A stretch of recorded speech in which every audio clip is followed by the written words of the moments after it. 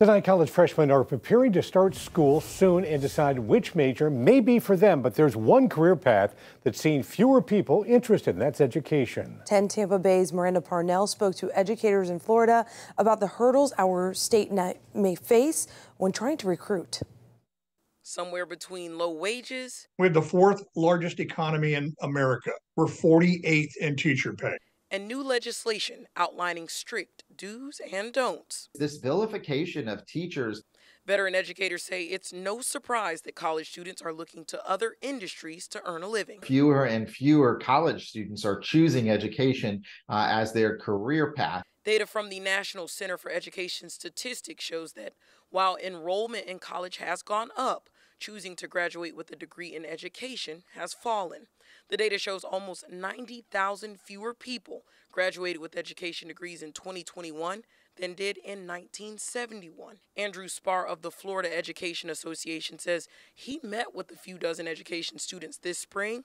And when I asked them how many of them intended to teach in Florida, I think only 2 or 3 hands went up.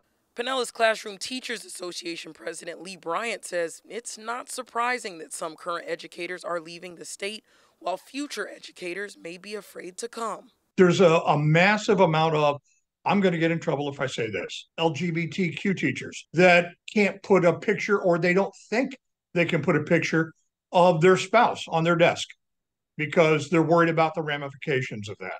Bryant says he constantly heard colleagues planning to leave Florida and teach elsewhere, all during a time when the Department of Education listed 7 different subjects with critical level vacancies. But it's not cheap to live here, but we're getting paid like it's still cheap to live here. In Pinellas County, Miranda Parnell, 10 Tampa Bay. Both Bryant and Spar tell us to make Florida competitive, it will have a lot to do with lawmakers if we want to be competitive in bringing in and keeping teachers. Now, they encourage future educators to follow their hearts if they believe teaching could be for them, but advise them to enter the field knowing that they will likely have to advocate for better benefits.